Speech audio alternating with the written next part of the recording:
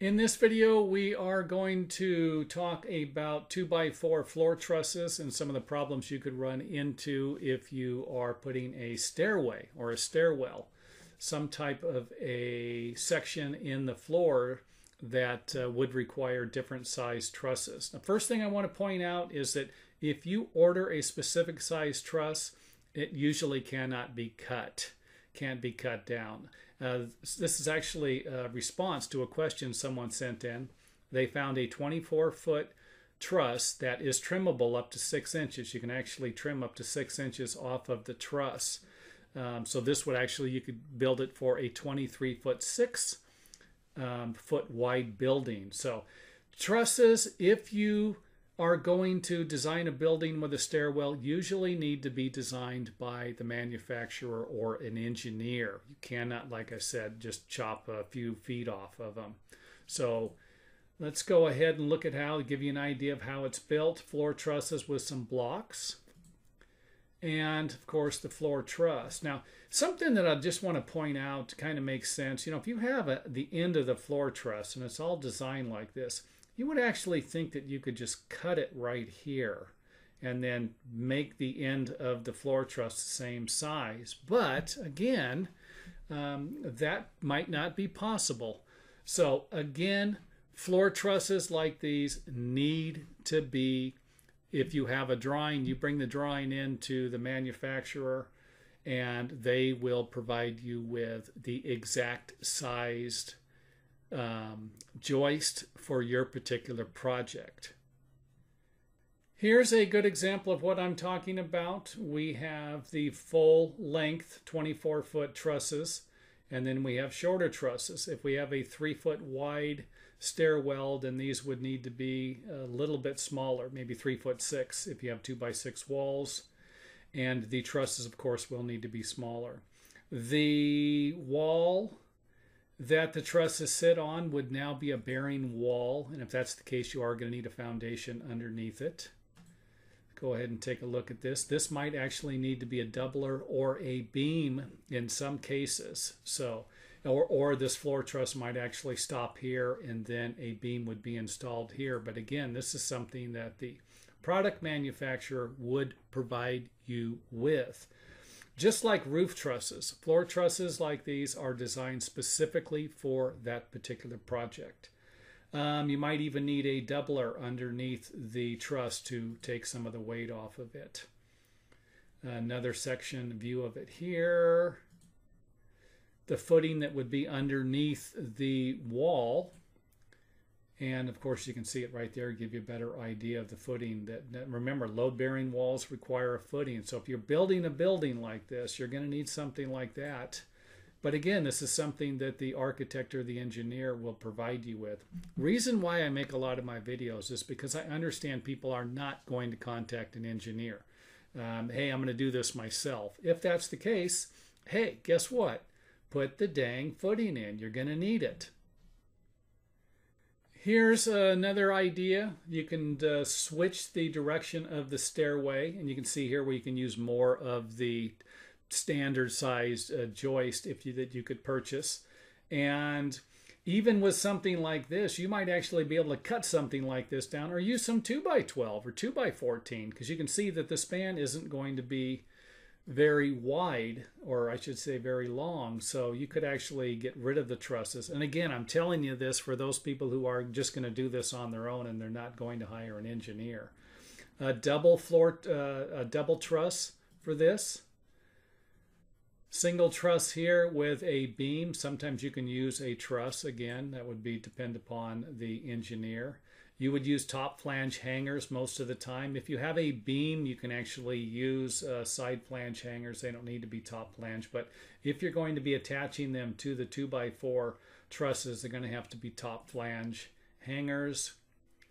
And the other side here, again, double or hanger for the beam, and then the hangers for the joist. Another view of it there. No wall here. If you had a wall here, then you could get away with a single floor truss probably, and and again, you could probably use a conventional beam here. You wouldn't need a floor truss for something like that. And there it is. So stairways that run parallel to the joist will require a little less effort, or I should say you'd be able to use more of the conventional standard size joists that you could purchase from a lumber yard. And then this system right here could actually be just conventionally framed with 2x12 or 2x14 if that's the case. And you might even be able to use a 6x14 here. You know, hey, what size beam, find out what you need, get a glue lamb or something like that. And then that way the rest of the floor you are going to be using the trusses on. This section right here will be conventionally framed with 2x14 and maybe a glue lamb beam or a micro lamb or the LVL beam, something like that. Now let's take a look at what the individual actually asked me to provide them the information with in the email. They said they were not going to build a wall in here. And if that's the case, you could probably do something like this. Double floor truss all the way across, double floor truss all the way across, and a double floor truss here to support this. Now we did a lot of framing like this before, but again, this all depends upon the product manufacturer and the span of the floor joist. So if I was going to build something like this, like I said, I would contact the product manufacturer for more information so that they could provide me with specific sizes. And some, we used to get these doublers and they were nailed together. They were already they would have the truss clips on them, and they were one solid piece. So if you're thinking, hey, I'll double up two of these, that might not work. You might actually need a specifically designed doubler for something like this. I guess I just can't stress that enough. Like I said, I can't tell you how many times I come across to people that are asking me how to do something, and you really do need an engineer for it. We got a tripler underneath here, three 2x6s. You could might need a 4x6, or you might need a 6x6 for something like this. And here's the footing I was kind of talking about. Might need a larger footing to support this because this is going to be a concentrated load now. It's not going to be something that's equally distributed throughout the regular standard footing. Another view of it there. Again, top flange hangers are used for situations like this. And another top flange hanger to support this. And as I mentioned earlier, or in the previous one, you might actually be able to do all of this with conventionally framed lumber, glue lamb beams, and then just use the floor trusses for the other section. Bottom view of it there. I always try and provide you with enough pictures, like pictures. And that's it for this video. So I hope it makes sense. I've already said it enough. I know that people complain about me repeating my stuff throughout the entire project. You can stop the video right here. I have to say it again. Projects with 2x4 floor joist are usually designed specifically for your particular project. And if you are going to design something like this on your own, good luck, is all I have to say.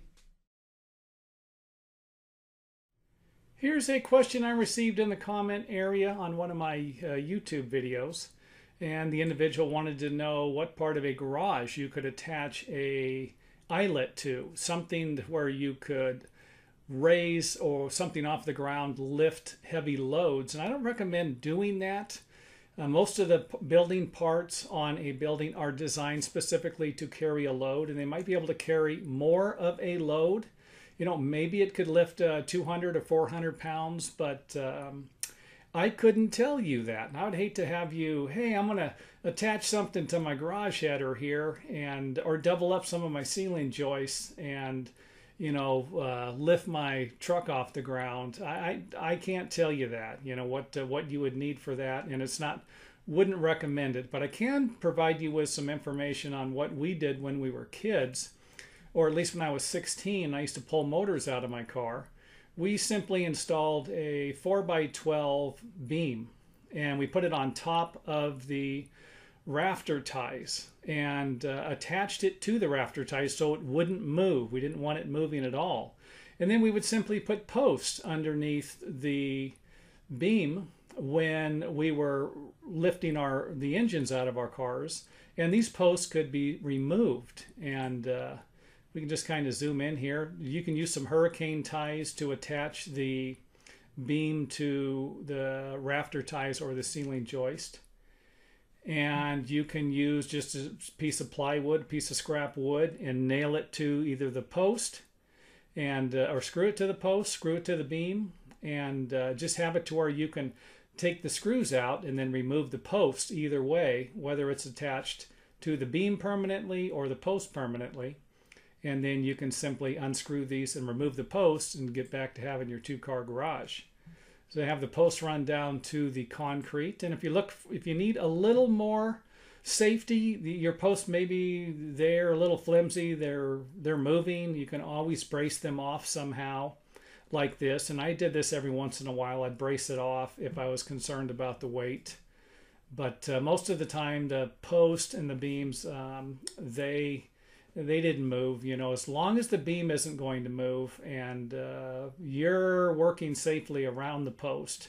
I mean, let's face it, if this post moves and you have a lot of weight on the beam, a little too much to where this is supporting a lot of the weight and you're working around it and it moves, you could have a problem. So I'm kind of throwing this out there. You might want to brace it off. If you feel comfortable, don't worry about it. If the ceiling joist or garage ties are running in the opposite direction, you can simply put the beam in and just put a 2x4 across or 4x4, whatever you feel like. And I think I spaced these about 3 foot on center, but you don't need to. You can just have one at one end and one at the other end to where the beam isn't moving. We do not want the beam to move while you are lifting a heavy load. And like I said, we used to lift motors out with these, and a lot of times I was lifting engines that weren't completely assembled. They would have the heads off of them. I was just putting the block in, the oil pan, all that was attached, and I would put that in. So I'm guessing maybe 200-300 pounds tops. You might need to go with a larger beam. My dad had a 4x12 in there, and it did carry, we did lift out whole motors, complete motors every once in a while, but for the most part, they were, the heads were off of them, not all the parts were on it. And this was sufficient. If you're going to be lifting, a tractor up, let's say, you might want a 6x16 in here. And, it might need to run across. You might need to double up some of the garage ties or rafter ties. You might need to make these a little stronger just to support the weight of the beam. So keep that in mind also. But I hope this gives you an idea here. Again, tie it to where the beam isn't moving. And you can always run these boards longer. These boards can always run all the way across to the other rafter ties or garage ties, ceiling joists, whatever you feel comfortable with. And then when you're done, get rid of the posts, leave the beam in the attic, and wait for the next time. It's already there. You put your posts in, and you're ready to go again. So anyway, here are a few things you should know before enclosing a carport. And you see this a lot. Someone goes in and they have a carport and they want to turn it into a garage, and or they want to turn the carport into some living space. So let's go ahead and take a look at what a garage will look like first. And this would be something basically like an enclosed carport. But I just want to give you some start with this. Regular conventional framing, roof rafters, a ridge. You're probably going to have beams that you're going to be working with and not walls. The walls will go underneath the beams in some areas. But the main thing I wanted to show in this part of the video is that exterior walls usually require a footing, some type of a footing underneath them. That's the main point I want to drive home here. and that the slabs for a carport might be separate from the footings because they're not going to have any footings. Slab on a garage is usually poured after the footings are poured. Give you an idea there. Here's what a standard carport design might look like. A post supporting some beams that would be supporting the roof rafters with some rafter ties and some footings and a concrete slab. Take a look at how the post and the beam might be connected to the house. If you have a carport connected to the house, you might have a situation like this. The top of the beam might actually be the same as the top of the walls. This just might plane right in to make the roof assembly a little easier. Footings, a separate slab. Most of the time when you have a slab like this with posts, the footings will be poured at the same time as the carport driveway. Whether or not they're going to be raised off the ground, that would be totally different. Most of the time, a lot of the older carports, they just have a post and they would have a footing, and this would be sitting on top of the concrete and might have a bracket or something. It all depends really on when the home was built. Standard conventional framing on this type, roof rafters with a ridge. You might actually have a supporting ridge, a beam underneath here with another post down here. And I'm actually going to have another video. I will put a link to it at the end here of something else that inspired me to make this video was someone who sent in a carport that was enclosed, and I'll have more on that later. So don't forget to check the back of the video for that. So the main point here, reason why I showed you the garage exterior walls, is the fact that most of the carport slabs will be sloping in one direction, and they are not going to have any footings underneath them for exterior walls. Let's go ahead and throw some soil in here to give you an idea. Sometimes it's hard to, I understand, I know what I'm looking at here, but you might not. Soil, carport slab, here's a wall that's being built underneath the beam as part of the enclosure. Let's remove that again, and remember, if we're going to build a wall, we need a footing. We're going to have a footing underneath the wall. The size of that footing would be hard for me to provide you with. I am not an engineer. These models are just meant to give you some ideas of what you might need to do if you're going to enclose a carport. By now you should have a pretty good idea what would be required structurally if you were to modify a carport. Another thing I'd like to point out is that some building codes require a minimum of one parking space, one garage parking space. So if you have a two-car garage, you might be able to enclose half of the garage, but you won't be able to enclose the whole garage. Tip number 2, and this one here is very important, if you do not get a building permit, which I see this a lot, if you don't get a building permit and you get caught, you might need to tear everything apart and put it back to original condition. Keep that in mind also. And tip number 3, last on the list here, will be that I know a lot of people come in and they don't realize that there's a step down into the garage. You know, they might have a door coming from the inside of their house. I think that's what we actually have here, is a door coming here into the garage. So there's a door here coming in, and they're going to keep the door and make this into one big room, and there'll be a little step down. If you don't like the step down, you can actually, I should say sometimes you can just pour concrete right over the existing concrete to level everything out. But if it's something that you're going to be converting into a room and you want it to be flat, you want it to be level like the rest of the house, in some cases you might need to remove the slab and re-pour the whole concrete garage, or the foundation might need a new foundation here. This video is a response to an email I received. The individual wanted to know if they could do some modifications to a building and if it was even safe. So let's go ahead and take a look at what I would assume to be the original structure through some of the videos that I watched. And that would be roof rafters sitting on top of a beam at the bottom, a ridge beam at the top supported by a post, beam on the other side with some type of a post to post connection. Now, first thing I want to talk about is this post to post connection thing. It actually looks like it might be doing something, but it might not. The way that the roof is built with the post, this post is supporting this ridge beam. So if you can imagine, the post is preventing this from going down. And if this can't go down, it would be difficult for the beams on the outside to move. I hope that makes sense. If everything's built correctly, roof sheeting, you have seat cuts on the rafters, and everything is attached correctly, it'd be very difficult for these walls to move if this brace was not here. If I built something like this, I might not put the braces in here. I might not, because I really don't see any reason to have them. And I do understand that it looks like it's doing something, but in reality, it might not be doing a lot. So I hope that makes sense. Just another view of how I think it's constructed. You have a beam here sitting on top of a post that would be inside of a wall. Same thing over here.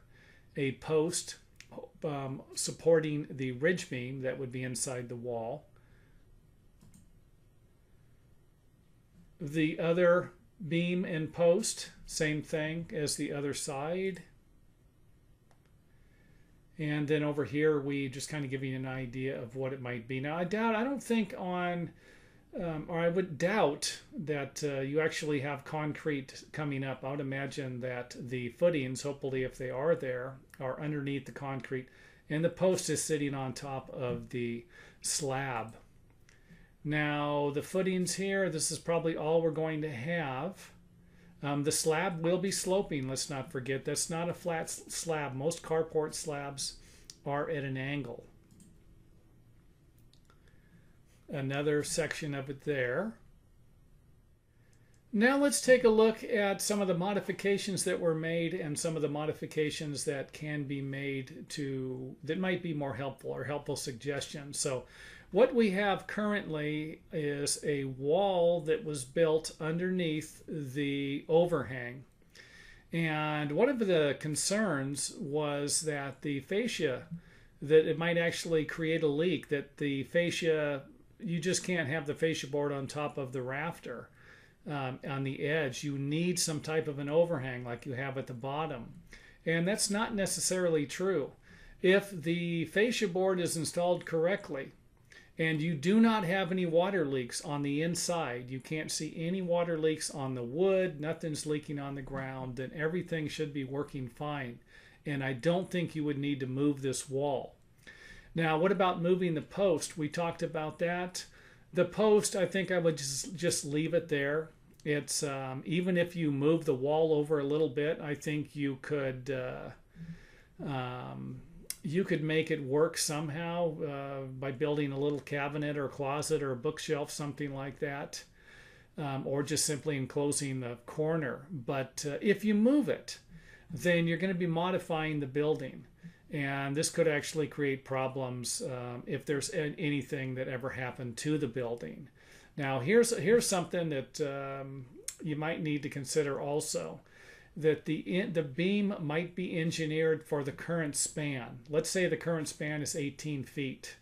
And if we move it over a foot, that we would change the span to 19 feet. And if it, just by moving this post over, it might actually require a larger beam. So if you change anything existing structurally, you could have a problem. So I say just leave it. Leave the post there. And you can build a wall under the post, or you can build a wall, really you can build a wall a foot in this direction, 2 feet in this direction. It does not need to build underneath the post, the beam I'm saying, because it's already supported by a post on each end. So this is just showing you another view of the post with a wall underneath it. The bottom plate, kind of another view here. Ceiling joists, we were talking about flattening the room on the inside, flattening the ceiling. You could be done by 2x6, I would imagine, 16 inches on center. If you can, tie them to the rafters. That's always going to provide you with some extra strength. If you have 24-inch on center roof rafters, tie the 16-inch on center rafters every 4 feet. Connect them to at least one of the rafters. You can use a ledger, nail a 2x6 to the framing studs wherever you move your wall to, and then use some hangers underneath the ceiling joist to support it, and that would be it for your flat ceiling. Just kind of showing you another view here. And you're probably thinking, wait a minute, this is kind of weird the way it's constructed, but this wall was not underneath the beam. So it was kind of, I don't really know why they did that, but I'm sure they have their reasons. So something like this, again, might not have footings underneath it. Would you need a footing for the center wall? Probably not. Not going to be a load-bearing wall, and you have everything supported by the post. Something like this would require footings around the perimeter, wherever the walls are, but I understand that it really is hard to argue with a building that's been, you have an existing carport that's been there for 30 or 40 years, and then people have modified it, turned it into a garage, turned it into a room, and there's no cracks, no structural problems, no footings underneath this stuff, and it's kind of hard to convince people to put footings underneath them. It might not be in their budget, or, again, it's hard to argue with something that's been sitting there for so long without any problems, and I'm going to tell you to go in and put some footings in there.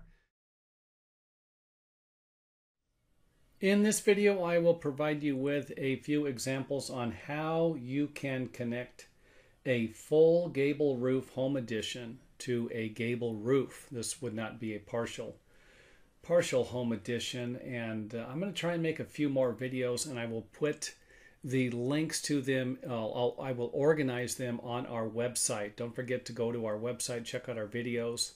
You would click on the remodeling tab and then go to the home additions tab, and there's where hopefully you will be able to find more information on how to connect a variety of different home additions to an existing house. So let's go ahead and get started. Let's put a slab in there. And this could be, I'm focusing on the roof here, but going to be throwing in the concrete slab here. Now, this can also work with a conventionally framed basement floor or a subfloor type of framing also. So here we have the footings underneath the slab for the home addition, and of course the footing isn't going through because the joist would be going all the way across. And I'm not providing you with lumber lengths in here. Also, you would need to get that from an engineer. These are just examples that hopefully will give you an idea to convey to the engineer on what you would like to do. First thing you would need to do if you have solid sheathing would be to remove the fascia board. If you have 1x6 or 1x8, some type of a decorative lumber being used for the roof overhang, I'm going to try and make another video on that, and hopefully I'm going to make it to where I can put a link here, but if not, again, visit the website. I'm going to try and box all this stuff up and tie it together so it can be easier to find. So solid sheathing, take the fascia board off. I don't think there's going to be any need at all to take and remove, cut back the fascia board, cut back the sheathing, or remove the outlookers. But this might not be the case if you have 1x6 or 1x8. All of this would need to be cut back so that the sheathing could tie in. You do not want to have roof sheathing and then running this way, let's just say from left to right, and then end up with some type of 1x6 or 1x8 that was used running in this direction. It's going to be better to have the sheathing, but the sheathing, and get rid of the 1x8. And again, hopefully that'll make more sense in another video. Probably leave the ridge like it is, and everything there should be fine. Install your rafter, and the rafter will be installed so that it is half on, so that you'll be able to nail into the roof sheathing into the rafter.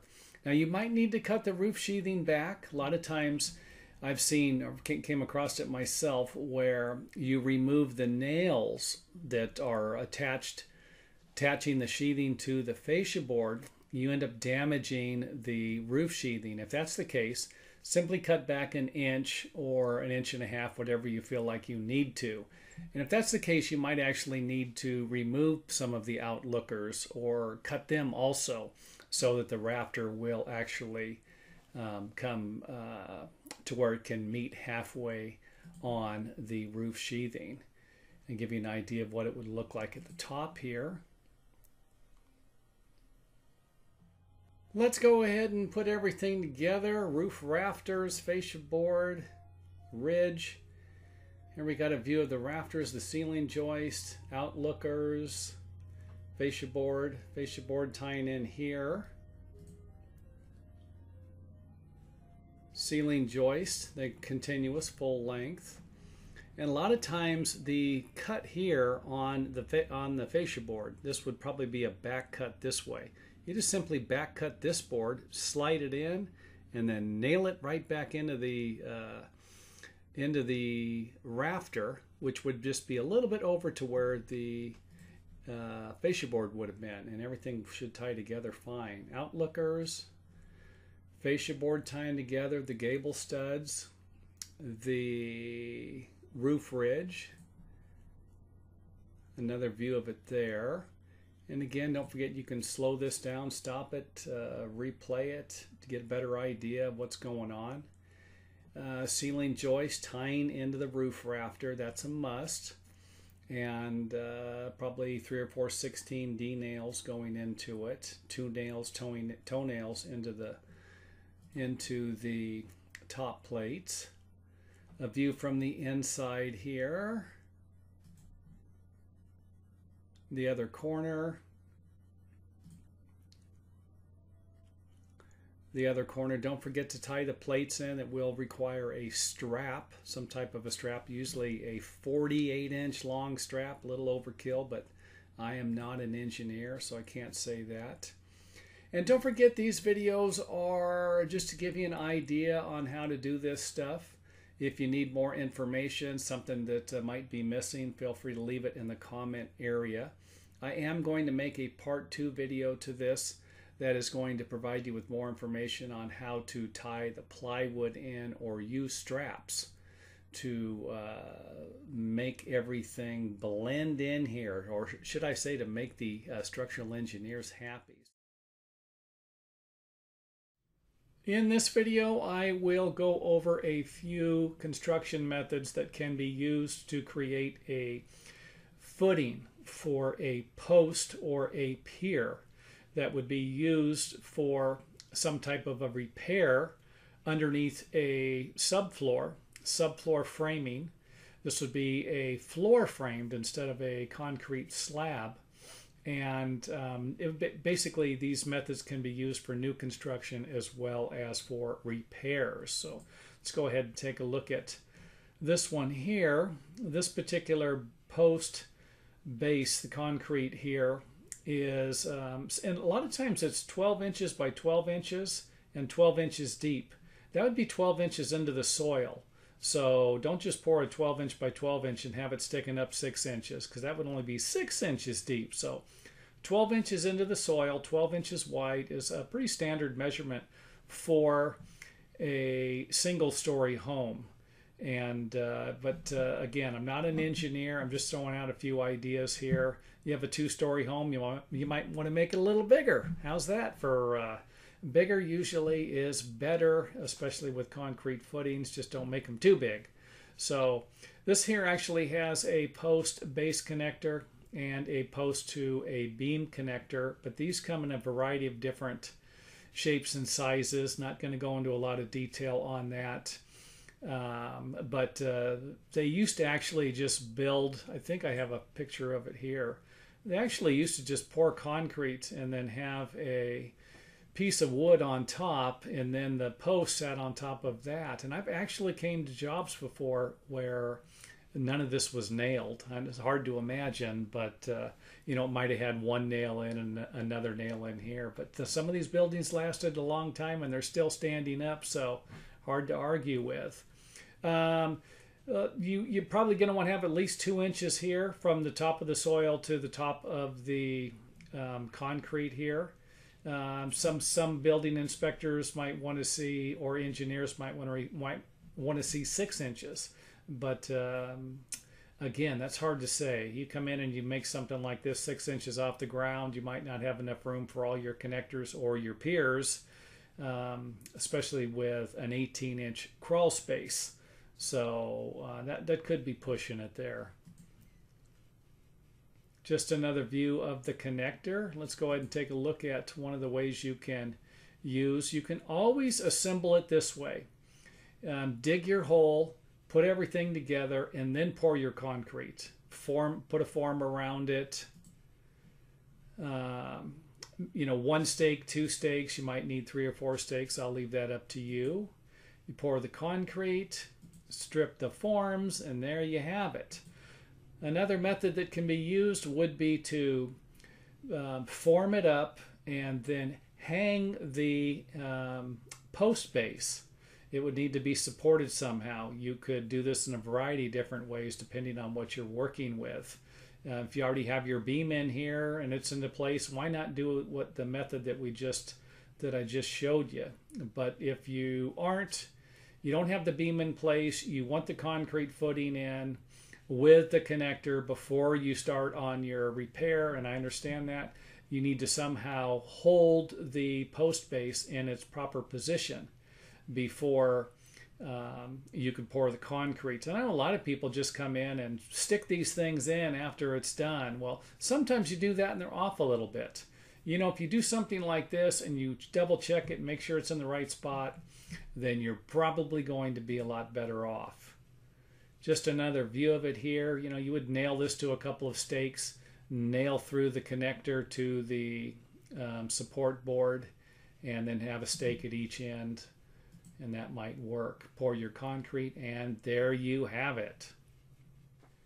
Now, what about using piers? They actually sell these at most lumber yards and home improvement centers, and that's fine. If you want to use these, go ahead. I wouldn't. I would use one of the methods I already showed you. I like the column bases and the connectors here. But again, you might have already purchased these, or you might have existing ones you want to get rid of. Then this might actually work. So what you would do there would be to attach the.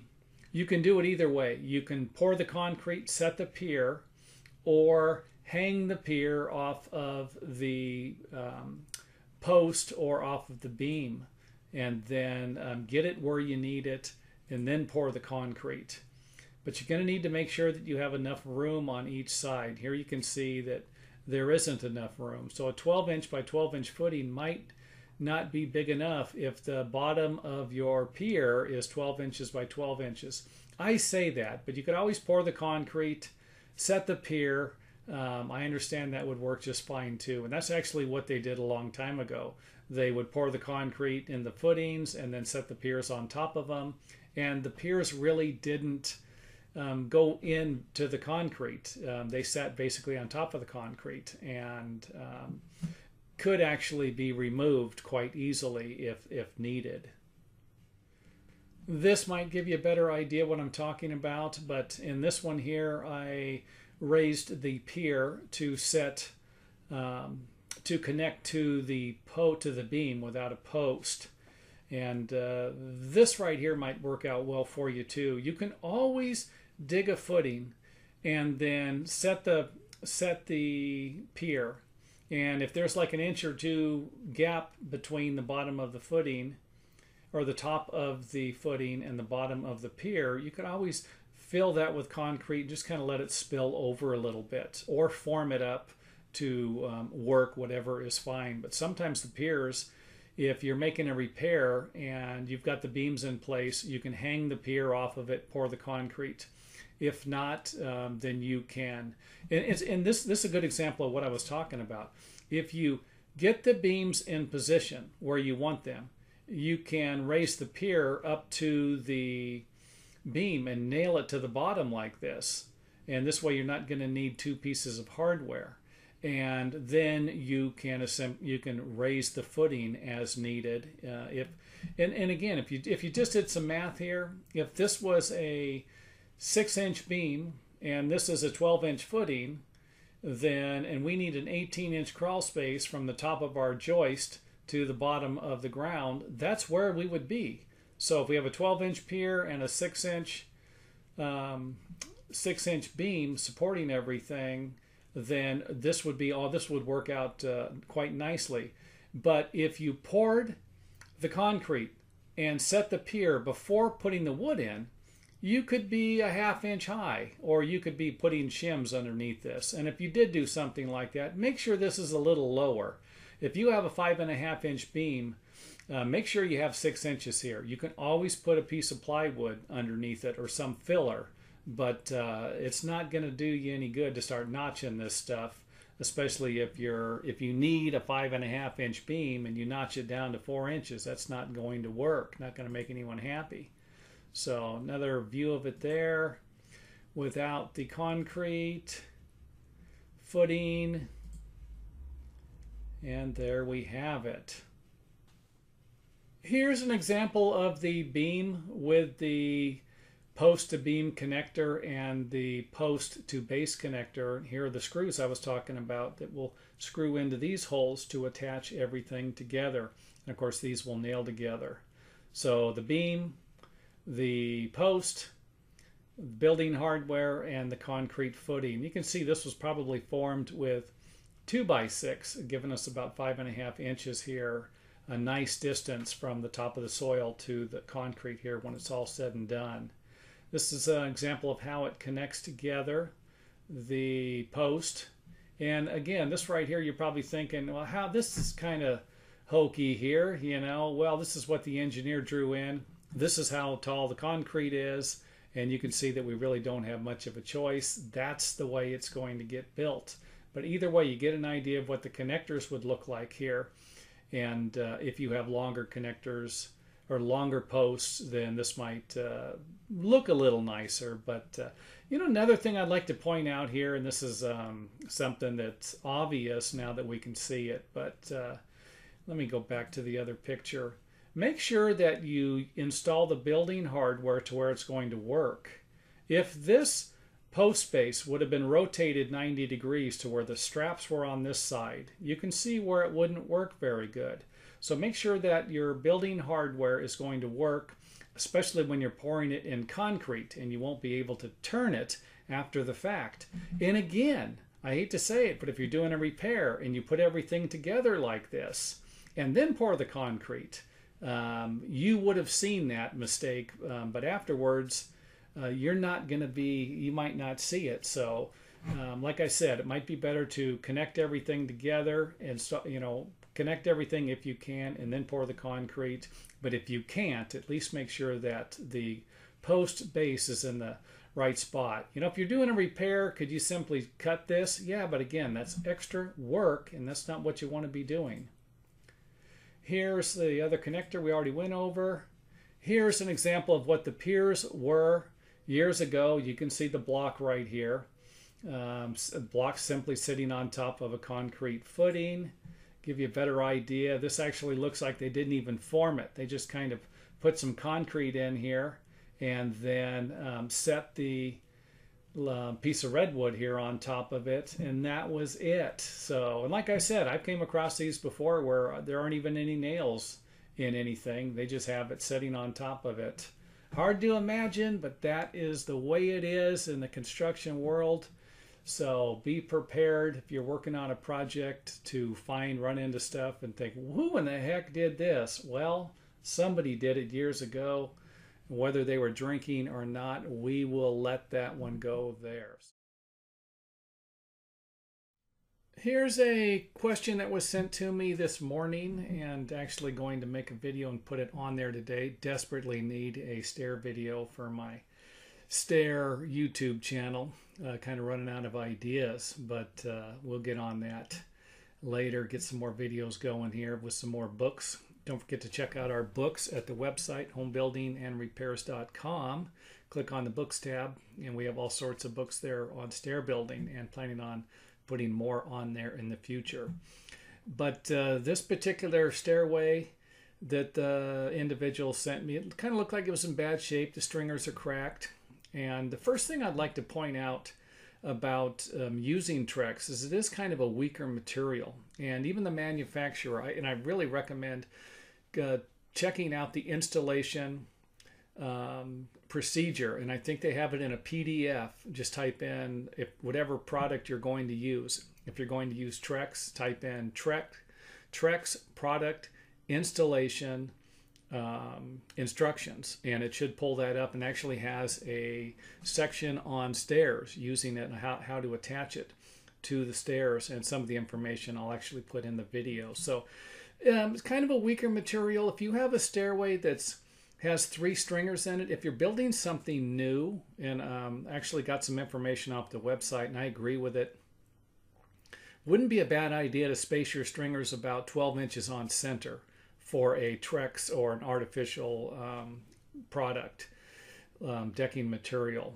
Some of these things are weak, and you know, the bulk of your the weight is always going to be on the front here, always going to be on the front, rarely going to be in the back. You know, you don't put your foot all the way back here and then step up to the next step. That's not real common. Most of the weight is going to be right in here, and if we can beef this up a little bit, then we could actually make a nice strong stairway using these materials. So new construction, wouldn't be a bad idea to use 4 stringers or 5, whatever you need. Try to space them less than 16 inches on center. I don't advise going over 16 inches on center unless you're going to use some type of riser supports, which I'll show you what I'm talking about there in a few minutes. So that's first off, new construction. If it's old construction, you're working with a existing stairway, you might not be able to add a new stringer to it. But the manufacturer, I think, calls out for blocks like this, and you know, I think this might work too, putting blocks at an angle here, or I mean putting them vertical instead of horizontal. But this is actually what the product manufacturer calls out for. And this right here, I think either one of these, and again, follow the manufacturer's instructions. I'm just kind of throwing this out there. I like this idea. It gives you a little more nailing. Don't forget that if you're nailing the stringers, maybe pre-drill holes, especially if your stringers are already damaged. Pre-drill some holes through here so that you can install the blocks. It's not uncommon to drive a nail into the edge of the stringer and just chip this corner off. And if that's the case, you could be opening up a new can of worms. So you might need to use some type of building hardware. A35s, you might need something that you can put in the corner, and to make it easier to install the blocks without cracking the ends of the corners, you might need to install larger blocks. You might need 2x12s. You might need to get down here to get some more nailing, or even some 4x6s, but I'll leave that up to you. And something like this right here, let me go back to this. If you're going to use the manufacturer's product, I know they sell like a 1x6 that's for fascia board and stuff like that. You're probably going to have to block the stringers because it's really not a structural component. It wouldn't be as structural as regular construction standard lumber. It's kind of a weaker product, so might not give you the strength. If you're going to install for example, Trex decking materials for your treads, and then use their 1x6 or 1x8 for your steps, you're probably going to have to block it. And again, the product information, installation information should provide you with more information on that. You might not need to block this if you're going to use regular construction standard lumber. Here's a stairway with 2x8s. We have a 7.5-inch riser supporting the treads.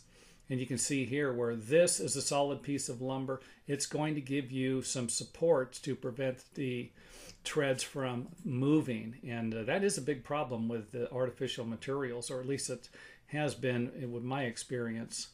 Here's a 1x. If you're going to use a 1x, that might be fine.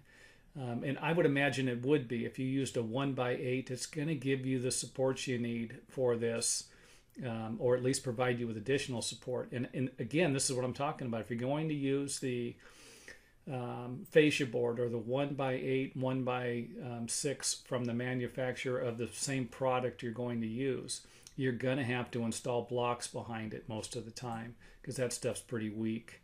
One more thing, the nosing, always check to make sure that the manufacturer of the product allows you to put a nosing on the tread on the step. It might not. You'll have to build something like this. But again, check, read the instructions, get all the information you can from them. They make the product, they work with it, they get to deal with all the problems. I don't.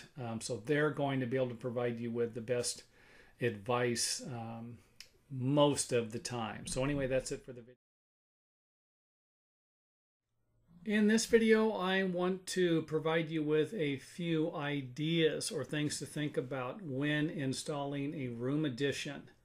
You start with a particular floor plan and a roof design, and then when you alter it by putting a room addition in here, you could change the roof pitch and change it in some ways that you might not expect. Now, what I'm going to show you here is I'm going to put a room addition on the side here and a room addition on the back and provide you with a few things to think about when you are planning on locating the walls in a certain spot. You might be better to move a wall a foot in one direction to make the roof design a little more appealing or to make it a little easier to build. So let's start with this example here. We have 15 foot 5 inches here, a 15 foot 5 inch span here, and same here. As long as we have the equal dimensions here, our roof ridge is going to die into the roof ridge and they will be the same height. The minute that I change this, the roof pitch will change also. Here's an example of a equal span creating the ridge that would die into the existing ridge. So this span and this span is the same. Give you an idea here. 15 foot 5 inch width and then a 15 foot 5 inch width creates a ridge height that would be equal. If I make this larger or this one here wider, this one here wider, it's going to affect the ridge design. In this example, I moved the wall to make it a little wider, and you can see right here where it has raised the ridge height, and it's not the same height anymore because I made the room wider. Here's an example of what I'm talking about. I made this wider. You can see that the ridge is taller. It's going to change the design of the building. So I hope that makes sense. The minute that you change the width of the rooms, it's going to affect the ridge height and the roof design. In this example, I went ahead and put a room addition on, and you can see where it has changed the roof design because I've increased the overall width of this part of the house. So this part right here can be altered. I could take this whole wall here and drag it in, and that's just going to move the ridge. It's going to move the hips and just make this a little smaller. It's not going to change the height of the ridge. The ridge height is going to be determined by the span on this side, not on this side here. Give you an idea. So let's go ahead and take a look at what it would look like in a different perspective here. So here we have the equal sided 15 foot 5, I believe. And here we have changed the width. We've increased this because we put a room addition here, which raised the height of the ridge. Hope that makes sense. Haven't done anything here. Same 15 foot 5 inches. Right here we have 15 foot 5 inches. So this, in theory, the ridge and this ridge is the same height. But this is kind of giving you an idea of how you can actually alter, change the design. I know a lot of people just grab a piece of paper and a pencil and they think, the ridge is going to die right into there. It's not. When you add a room addition on and you're trying to get everything to blend in, you're going to need to factor in the overall span of the area you're working with and how it's going to affect the height of the ridge if you're going to keep the pitch the same. Now I could change the pitch. I could have this line, the ridge line, come into here and then just take and just run an offset, a different, wouldn't be a 45-degree angle coming off of here for my hip. I could just simply cut a board in here and cut all these rafters to fit in here and probably get something to work. But if you're going to keep everything the same, you're going to have to keep in mind that the width of the span, of course, is going to affect everything. Now let's go ahead and pop something off the back, another addition. Here's the one addition we have here. See how the roof's working out. And if we bring something off of the back, the ridge is going to be lower because the span is smaller. If I change this to the 15'2" span overall, then the ridge would die right into this ridge here. So let's go ahead and take a look at what this would look like in a three-dimensional view. So again, here's the one room addition on this side, the other room addition on the back, and you can see where the ridge is lower. The ridge is lower because this width isn't the same. If I brought this over at 15 foot 5 inches, I believe, then the ridge would line up with here and the valley would come off, and then the hip right here would die right into the top where the valley would come off on the other side. This thing wants to just keep spinning. All I got to do is spin it. Okay, so hopefully that makes sense.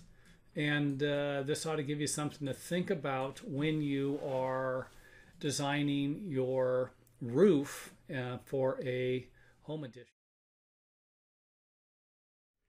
This video will provide you with information on how you can build a pretty solid, heavy-duty set of stairs, 3-step set of stairs, 3 risers, and you could always use this for a 4-riser situation if it would work for you. So 7 3/4 inch rise, 11 inch tread, 1 1/8 plywood. It's going to be about 32 inches wide. And actually this video was inspired because someone sent me in a thing on my other stair building channel. They said I built the same thing out of 3/4 inch plywood, and someone said, hey, can a large hog walk up this thing? 450-pound hog, I believe it was. And I thought, now might be a good time to make a video on a heavy-duty stairway, and here goes. So we're going to start with a piece of 1 1/8 plywood. Square edge. If you have tongue and groove plywood, you might need to alter some of the measurements, move some of the stuff around to make it work.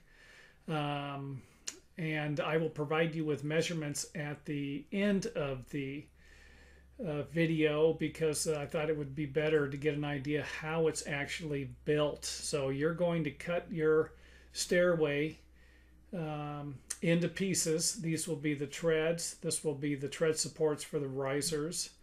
And this will be the second and the third riser, the bottom riser, the back, and of course the sides. Let's go ahead and start with the 2 sides in the back, and we will fasten them together here like so. The back, this can actually go on the other side. I'll leave that up to you. You would need to change the measurements on it. We're going to put it in this way because a lot of times when someone's building a little stairway, it might be for a mobile home or a trailer, or large farm animals for that matter. it looks nicer to look at this side. And if we were to take and cut this and run it through, you would see kind of a line going down the side where it intersects. And a lot of people don't want to see that. So, and you can nail these together with 8D nails, I would imagine. You can screw these together. What type of screws? I would say maybe a number 8. A number 6 might work. Number 8, though, 2 3/4. That would be just fine. 2 5/8, something like that should work. And but I'll leave that up to you, just as long as it attaches. And you can glue all of these components together too. Put glue on top of the stringers over here, glue on top of this. Wherever you make a connection, you can use construction, adhesive, or even regular carpenter's glue for that matter. Fasten the lower riser to the side stringers, and then you're going to need to attach the tread supports to the risers. And again, this can be glued and screwed together, and they will line up with the top here. This is our riser height, 7 3/4 inches. And I believe I made this about 9.5 inches. It's a little bit longer. You can make it 10 inches if you want, and you can make the tread support wider if you want also. But this actually just provides us with a little more support. And I don't see people doing this on stairs like this, but I really think it's a good idea, really, and especially if you're trying to make a stronger stairway. I've seen people put just a regular 3/4 inch tread across this plywood, and it moves in the center. So with this right here, you can put the support in here, and you're probably thinking, oh, wait a minute, I can screw the tread to the back. In plywood and stuff like that, or OSB, you walk up something like this, put enough pressure on it, and you're going to break the plywood. So this seems to be a far superior idea. So, but I'll leave that up to you. Now, my measurements will provide a gap here. If you don't want a gap in here, go ahead and change the measurement. I believe I subtracted 1.5 inches off of each side, so the gap should be about 3/8 of an inch. Reason why I did that is not uncommon to cut all your pieces and go to nail them together and then find out that this piece is a little longer and it's pushing the stringer out. So this could save you a little bit of frustration if you want to line everything up and not worry about that. But I do understand there's some perfectionists out there who aren't going to want to do that. They're going to want to make sure everything is tight. Nail the treads on or screw them on again, and you'll be able to put screws in the back into the support. And if you want, you could always go under the stairway and put some additional screws there too. But I really don't think that'd be necessary for something like this. You know, I see sometimes people go in and they put screws in from the back of the riser into the tread. Not going to be necessary with the tread support here. Just providing you with a couple extra views here. And there's your stairway. Okay, let's go ahead and go over some of the measurements. 2 foot 8 inches, 32 inches. I just simply divided the sheet of plywood up into 3 sections. It's an 8-foot piece of plywood, 32 inches, 32, 32 equals 8 foot. 11-inch treads, 11-inch wide. And the base, and these are identical. So I think I'm only going to provide you with measurements for this part here, but should give you an idea of what this is over here. And we are subtracting 1 1/8 inches here. The 1 1/8 inches is for the riser. Once we put a riser on here, it's going to, if we didn't cut this back, we would need a larger tread at the top here. So to keep all of our treads equal distance, we will need to cut 1 1/8 inches off of our 11-inch top step. And again, I'm putting the measurements in the back. You can watch the video as many times as you need to. You go back, you watch the video again, and you'll see what I'm talking about here. So the bottom, here's the bottom riser, and then over here is the bottom riser. This will be the first step on this side, and then this will be the first step on this side. So you could always lay out this part right here and then simply trace it to the other side, but this should work out right here, doing it this way just fine. 2 foot 7 7/8 roughly here. And again, these measurements are exact because I'm drawing it in a computer program. So if you're off a little bit, I don't think it's going to be a big deal. 1 foot 10 1/8 is going to be the overall height. Here's 2 foot 8 inches again. This just goes straight on through. Our bottom riser, the second riser, the third riser, and then our tread supports that attach to the riser. This is the back. So 2 foot 8 inches, 2 foot 5 3/4. Remember, we have to subtract 2 1/4 inches from the width of the stairway to put this in the middle, in between the two stringer supports here. So let's go ahead and go over some of the measurements again. I know I made a video on this with a 3/4 inch stairway and had to make another video because nobody could see the measurements, and if that's a problem, let me know. But again, I'm going to be telling you what they are. 2 foot 8 inches, this is the tread, 11 inches wide. 2 foot 7 7/8 inches bottom. We subtracted the 1 1/8. This will be a scrap piece of wood we will get rid of. Hopefully you can see this. 1 foot 10 1/8. It's not cut off in my video there. 2 foot 8 inches.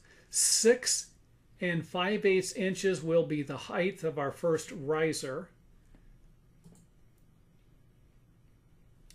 2 foot 5 3/4 inches wide. 1 foot 10 1/8 inches tall. That's the backboard. 11 inches, 2 foot 8. Go to another piece here, and we will go over the risers here and some of our cutouts. So all of these measurements pertain to the risers and the tread supports here. So hopefully it doesn't get confusing. 1 3/4 inches. Remember, this is 7 3/4 inch rise. This is basically where we come up with this. If you were going to make this 10 inches, just make sure that this is 7 3/4 inches right here, or 7 5/8 would be fine. It's going to be 1.5 inches in. If you don't like that, you want it to be 1 1/8 inches, this is where you're going to change it. Change it to 1 1/8 inches or 1 3/8 inches maybe, and or I should say 1 1/4 inches, and that'd give you 1/8 inch if you did do it 1 1/4 inch play at least. So this right here is where you're going to change it if you don't want the gap. Like I said, 9.5 inches. Yours can go a little longer if you want, depending upon how big of a tread support you want to attach to it. And these measurements are basically the same as they were on the other side. The strips are going to be 2 foot 5 inches, and again, you can cut them a little longer if you want them to be tighter. And I made them about 1.5 inches wide. You can always make these a little larger too. So 1.5 inches tall, 2 foot 5 inches wide. Okay, our stringer, 2 foot 7 7/8, 1 foot 10 1/8, 9 7/8 inches on the top. Remember, we're going to put a riser on here, and the riser here is going to bring this to 11 inches if we add 1 1/8 inch riser to it. 7 3/4 inch rise. Next step is going to be 11 inches. Again, 7 3/4 inches rise there. And then, of course, the last step is going to be 11 inches with a 6 5/8 inch rise. This will be the first or the bottom step. So anyway, that's it for this video. And